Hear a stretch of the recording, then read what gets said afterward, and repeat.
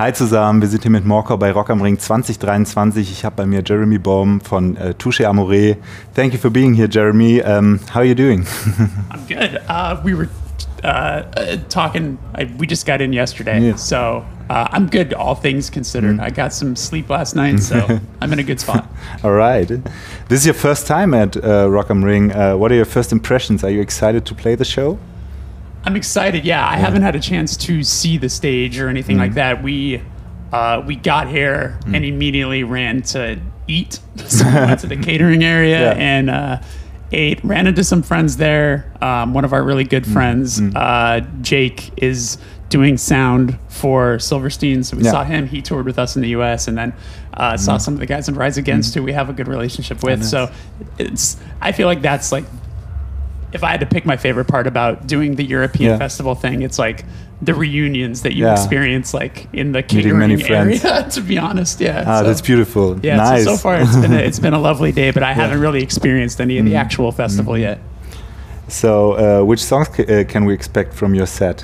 Which albums?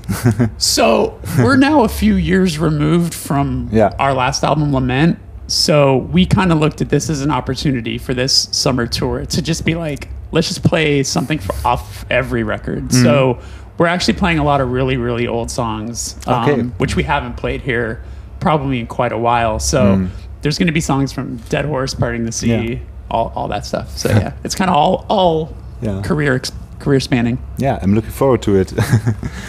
Is there a new album in progress? No. No? There should be, but we haven't started yet. That's the goal for the rest of the year when we get home, is to actually start. We were supposed to start earlier this year, but we're procrastinators.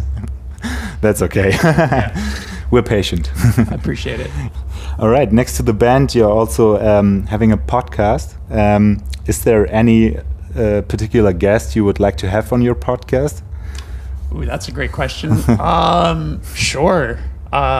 There's like a ton of people that I'd be excited to talk to. I sometimes get nervous when it comes to someone who has, who's like maybe so famous that there's like no way that what I'm going to ask isn't things that they've answered a million times. Like, this festival has Foo Fighters. Like, would I love to interview Dave Grohl? Like, absolutely. But like anything I'm going to ask him, he's probably been asked 100 times. So in that regard, it's kind of nice to have people that are a little bit newer and younger, or like still their careers are still growing. But yeah, I mean, Dave Grohl would certainly be, I'm not going to turn that down. I'd love to hear it. What was the funniest moment that ever happened on the podcast? I don't know.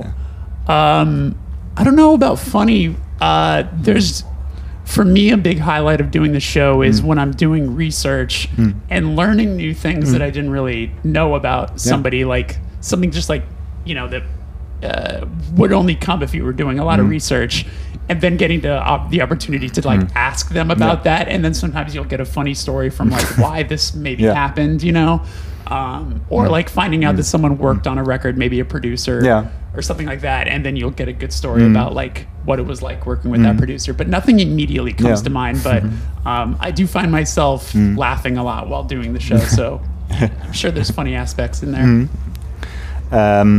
You're also a big record collector. Yeah. When you're over here in Germany or any mainland EU country, are there any favorite record stores you have over here? Oh, that's a good question. In Berlin, there's Bischoff Messer, which is owned by a gentleman named Robert, who we've known for a very, very, very long time. He runs a great label too. So anytime we're in Berlin, I try to go there. But yeah, when we're doing a club show in Germany, after we've loaded in and I've eaten something, like I just look at my phone and whatever store within a couple miles I'm going to walk to. It's like a nice way for me to sort of clear my head and go on a nice walk, and then also get to turn my brain off and just look through records. So there's a billion wonderful record stores in Germany. Places to meet you on tour besides the shows, record stores. Yeah, if you're trying to say hi to me at some point, just check your local record stores. What was the last recent record you bought? What's the last record I bought?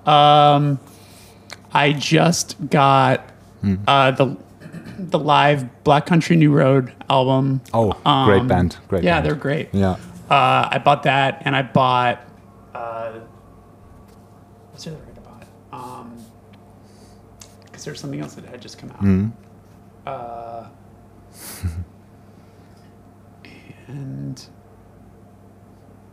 Oh, they just reissued this band, The Exploding Hearts. They just reissued their record that came out in the early 2000s. So I'd been wanting that on vinyl, and it's like one of those records that goes for a ton of money. So the fact that it was reissued was exciting. So I picked those two up. Yeah. Nice.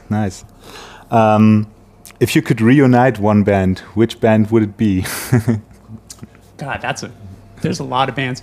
I'm going to go with my heart here. Like anyone you could say, like anyone, a lot of people would be like Minor Threat, but like, as cool as that would be, I don't, it would be against their will. Yeah. So like, I don't know that they would be happy about that. There was a band from Canada that means a whole lot to me that I love so much. They're called Cursed. They had put out, their reissue records all came out on Death Wish. Yeah. But they're one of my favorite bands in the entire world. One of the best hardcore bands out of Canada, that's for sure. But yeah, they mean a lot to me, and I love that band. Ah, nice. All right. Are there any bands you're excited to check out here at Rock am Ring? I would love to see Foo Fighters. Yeah. I would love to see Meshuggah.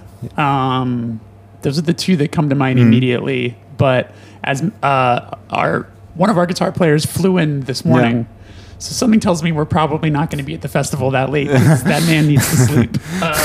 But we'll see. You know, there's definitely some great stuff happening here. Nice. I'm hoping you're having a great time over here. So thank you for your time, and have a good time here. Have a great show. Thank you.